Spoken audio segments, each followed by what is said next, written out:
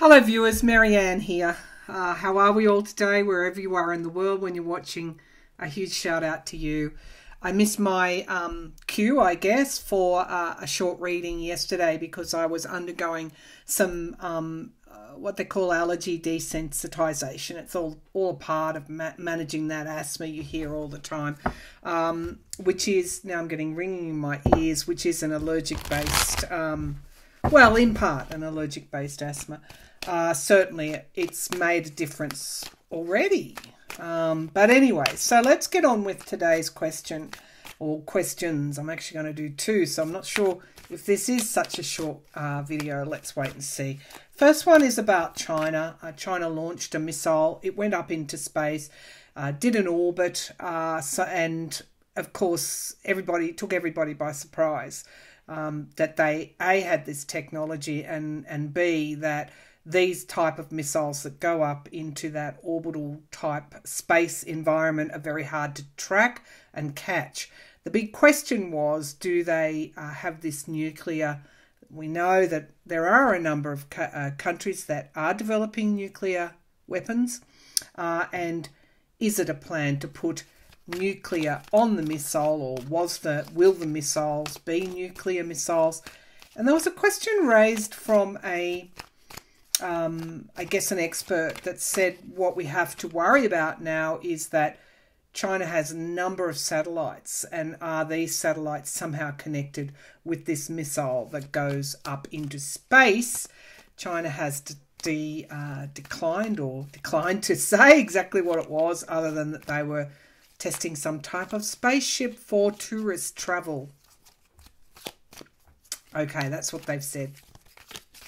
When I opened up for this reading, what I got was, yes, they see space as an advantage to them. Yes, they are warlike, absolutely. But I did get something interesting, and in that there might have been a deal with someone else. This might be some sort of partnership, but I'll just put that out there. All right, let's have a look. Do they intend these space missiles to carry nuclear weaponry? Do they intend these space missiles to carry nuclear weaponry? Certainly weaponry. So we've got the Two of Pentacles. This talks about walking a thin line. It talks about having to make decisions. It could be the overarching energy for the world itself, that as countries pursue this type of advantage, because that's what it is, it's seen as an advantage.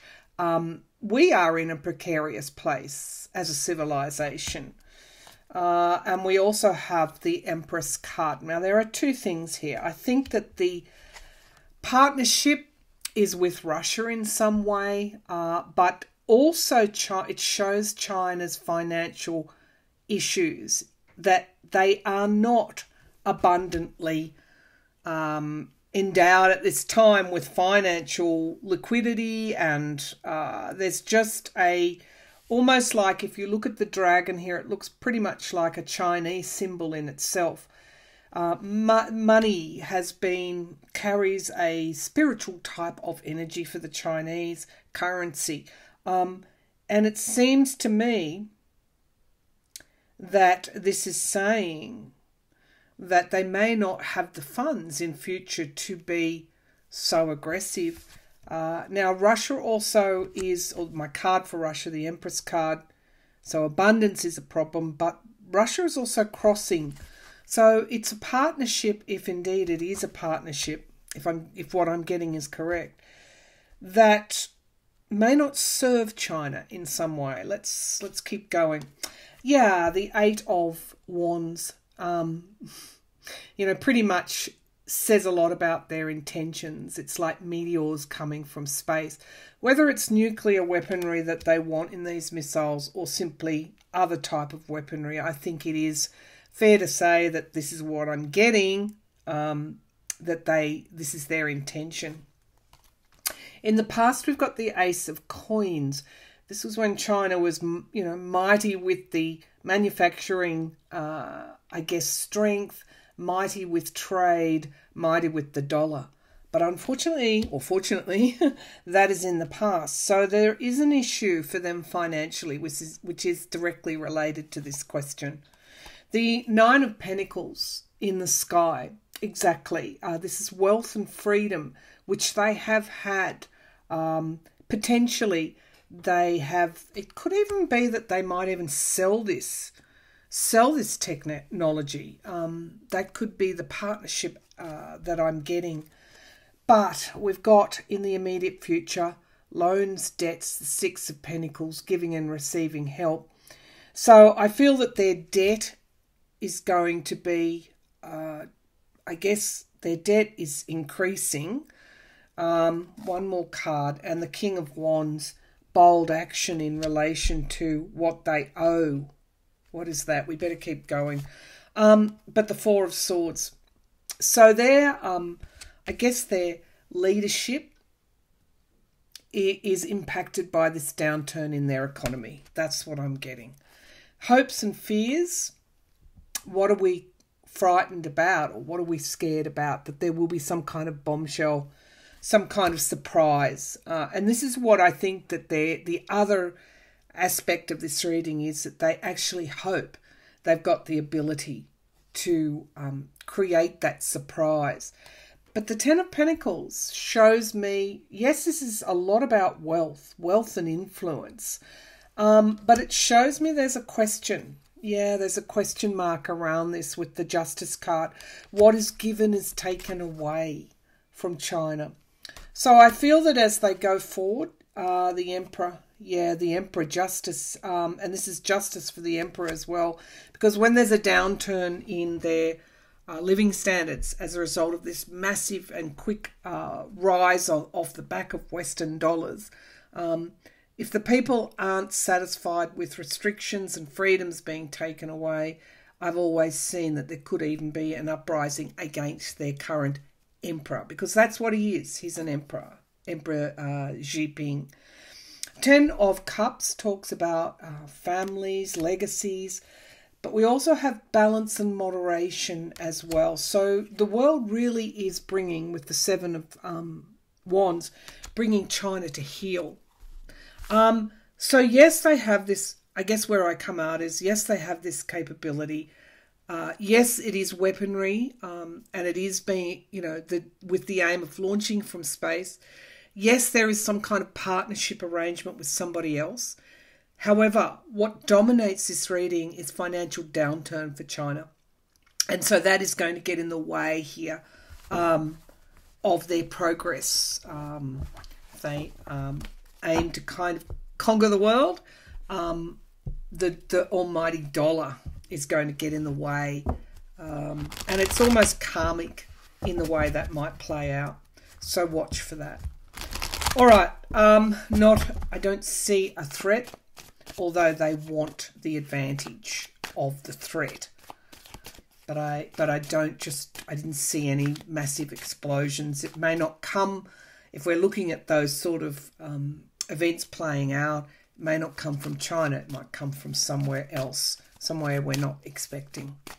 All right, let's take a look at Senator Joe Manchin, who has indicated today he will, well, not today, but he has told people close to him, according to sources, that he is looking, if the reconciliation bill is not trimmed down, he's looking to leave the Democratic Party, which would put the Senate in the Republican hands. So I've got abundance here, the Empress, and I've also got the Tower card. Manchin. Sort of in a way, he's almost a little bit like the ex-president in the way that the roadblocks, almost like a destroying opportunity to get legislation through. He's pilloried, absolutely. He has deep ties to the fossil fuel industry. But will he leave the Democratic Party? Will Manchin leave? Let me just give this another shuffle. Will Manchin leave the Democratic Party? Joe Manchin, Senator Manchin, leave the Democratic Party. Three of Cups, we've got circles of support. This is staying within I guess, a circle. What is the circle? The political party. The challenge is the Page of Pentacles. So, again, working together. And there's here, I think, is the reduction of the reconciliation bill. The Page of Pentacles, information coming out around support. And who supports him as well. There could be 3 key players here. Okay, the Empress card. It went, I don't want to bring everything back to Russia. But this is abundance. It's financial abundance as well. It's an earth sign, abundance from the earth. But it is also my card for Russia. Now, I don't know what his ties would be, but I just want to put it out there. The Seven of Swords in the past position, it's not a good card. It talks about somebody who is stealing from the camp, leaves the camp unguarded at night, makes off with the weapons. It's also lying. Let's see what's crowning this reading, the Page of Wands. It looks like there's some kind of information going to emerge. What is this around Manchin's ties? Beyond just the fossil fuel industry, you could find he has ties to the Republican Party. There's something around. It's quite heavy energy around him at the moment. The Ten of Swords, complete and utter downfall. In the immediate future, some information more than what we already know is going to emerge with Manchin here. It's sort of like the end for him in some way. Let's keep going. The Seven of Wands in the current position. He is defending himself at the moment. He is under attack. The Hanged Man. Why? Because he's bringing things to a close. Bringing things to a stop. Defending why there's no process. There's something more here. In the Hopes and Fears, the Tower card, I've always said that he has the power to really to lose the Senate for the Democratic Party without, even though they've won it. This is a loss here. This is the Tower card, breaking down of structures. It is in the Hopes and Fears, though. We do have the Star card, so somebody's going to find a way through this. There was a win for President Biden in October. Something is coming. There is some kind of, I guess, healing here. And we'll see what that is. The Nine of Swords. It talks about the anxiety here. And the Queen of Pentacles, stability of the Senate. Okay, so some more information is going to emerge here. There could be a number of scenarios. Nine of Pentacles. It is, as we know, all about the money with him. Judgment, something inevitable happening, and a restriction here. What happens if he leaves the Democratic Party? It looks like there's a severing here. But to get the Hope card there is another thing. Let's draw a clarification on why the Hope card is here. I don't think this video is going to be so short. Okay, the Star card. What is this here? So we get the Ten of Swords in the immediate future, which is complete and utter downfall. Then we get the Star card. What is that about? Let's go to Spirit. So, okay. The Tower card, being in the Hopes and Fears. If he does leave the Democratic Party, it's not going to be the end of the world. Chaos will ensue. He obviously wouldn't be primaried at the next election. So even though he might threaten this, there's a lot riding on it for him. Maybe it's better this way that he gets well and truly out, given that the dollar, the almighty dollar, is king for him. The Star card, show me what that Star card is. Show me what that Star card is. Strength. Strength. There's a strength here. What's going on? The Eight of Pentacles. So, alrighty. And the Sun card. These are positive cards. I'm just going to take a punt. Yeah, there's the Tower at the base of the pack here. Breaking down of structures. And here's the Ten of Swords. So, it's very precarious. Yes, the threat is real. Yes, he might leave, but there is a strength here in this. I think people have already anticipated this. Certainly I did in my readings 6 months ago. What is this? Let's see if I can get some information, clairvoyant information here. What is this? So this is Biden here. There's some kind of, what does he do? Does he promise West Virginia a whole stack of money? Is there help then for West Virginia? Or is this, what is this? Okay, so I'm getting the image of a rabbit. What's going on there? Luck. A rabbit's foot pulling a rabbit out of a hat. All right, I'm just going to say that that Biden manages to do something with this situation that brings us through it, or brings you through it. Okay, I'm just going to leave that there. What else? What other questions have I got that are reasonably short readings? Okay, let's see how Trump is going. The ex-president is going with, I think he's facing, no, I know what the question was. Yes, he's facing about 10 civil suits, criminal investigation in Georgia, and of course the Manhattan DA's investigation in Manhattan, and also another district attorney's office is investigating his Winchester. Is it Winchester? It's not Winchester. Hold on. She was the gun lady, wasn't she? Let's have a look here. I do have it here. Okay, who is the DA that's investigating? Yeah, Westchester. Westchester County, New York, is investigating the financial dealings of his golf course located in that jurisdiction. Why? For the same reason that the Manhattan District Attorney's office is investigating him. So we've got tax fraud, devaluing properties in order to pay zero tax, little or zero tax. All right, so let's see on any one of these. Okay, so we've got the Knight of Swords, we've got the Five of Wands jumping out, something else is jumping out, and the Ten of Cups. So much here. Yeah, okay, so Page of Swords came up in the February Biden's 6 months, next 6 months reading. Whole lot of partisanship here, but I do get progress. I do get progress in some way on seeking the truth and getting to the truth. There could be real trouble for Trump February. Yeah, the Four of Pentacles, trying to hold back information. Any number of these things will bring this president, ex-president down. I've said that in all my readings. One last card, please. Will be brought down. One last card. Well, the ex-president.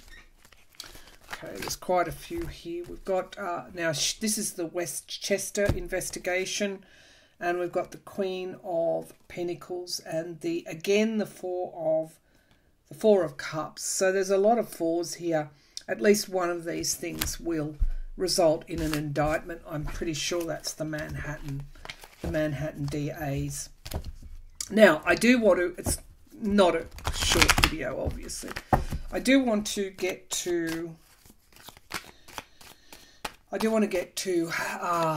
Bannon. Bannon's been referred by the committee. It has to go through the House. I thought that would happen about a month ago. Let's have a look if the DOJ, then it's up, once it gets through the House of Congress, it's up to the DOJ to decide whether to criminally prosecute. Will the DOJ, something, they're flying out. We've got the Ten of Swords. That's what Bannon gets. They're the cards he gets. A downfall. Same as Manchin got a downfall there. All right, so will the DOJ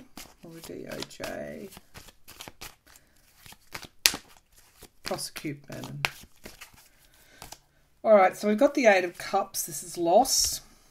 Crossed by the Seven of Cups. illusion, delusion, needing to make a choice. Now, to me, this sums up the Bannon energy. I mean, where did he think he was going to end up? The Page of Cups, yeah. This is a kind of like a bombshell energy, things coming out. This is also the energy. These are the energies of Bannon. Can I just paraphrase and say loser, delusion, probably living pretty high off the hog. Sorry. But he is just not a nice energy. Page of Wands, information. This could even be the referral that's in the past. Two of Cups is crowning this reading. It is his relationship with Trump. And we've got, what did he do? The insurrection. Queen of Pentacles. This is, of course, my card for national security, stability, economic stability as well. But in this case, I think this is a woman funding. He has information about a woman who funded this. Now, is this the Publix? Is that her, the heiress, or somebody else? But he has information about somebody that funded this, which is going to be really important. The Six of Wands, the victory. I think this is the victory also for the committee. The Sun card, full illumination in the hopes and fears. And we've got Temperance, yeah. Yep, that's the outcome card.